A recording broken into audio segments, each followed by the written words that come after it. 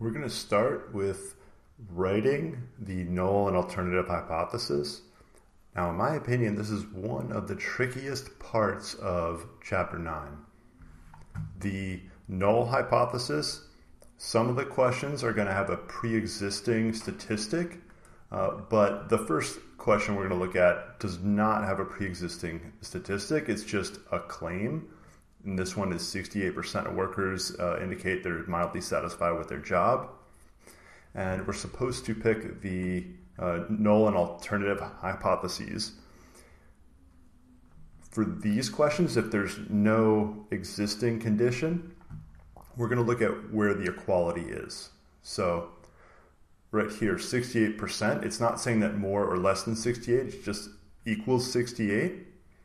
The null hypothesis always has equality in it. The alternative never has equality in it. And that's how we're going to choose on this first question. So here we have equals, and this one's a percentage, 68%. And the alternative, so this one, the opposite of being 68% is not equaling 68. And we're going to do exclamation equals 68%.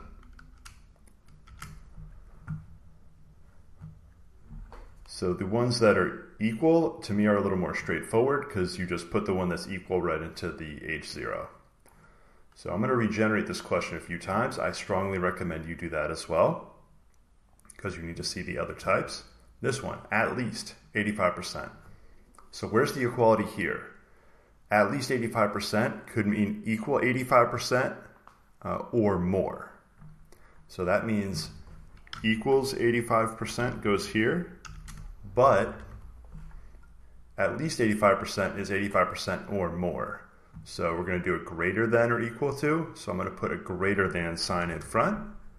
And alternative is the opposite, less than 85%. So we're going to go a new version. All right, this one is at most. So at most means it could equal 39. Now, at most, not just equals 39, could be 39 or less. That's what at most means. So we're going to go less than or equal 39.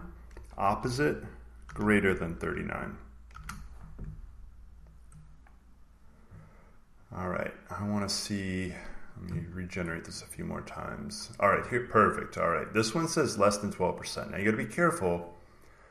12%, if it equals 12%, then it doesn't count here. So less than 12% in this case is less than 12%. It's not equal to, it's only strictly less than. We have to go down here. And this one is a bit tricky. If it was less than or equal to 12%, I would have put that right here with a less than or equal to. But because it's not equal to, only less, it goes in the alternative. Now the opposite is greater than or equal to 12%. All right, I'm going to see if I can get a greater than one so you can see what that looks like. So at most, this one is 80, could equal 80%, so that's going to go in the null. We did a less than. I want to do a more than. Here we go. Great. More than. All right. So again, I can't put the 58% here because it can't be equal to 58. So more than 58%. So again, you don't know if this is going in the alternative, the null or the alternative until you think about where's the equal sign. So now that I know the equal sign is on the opposite, the equal always goes with the null.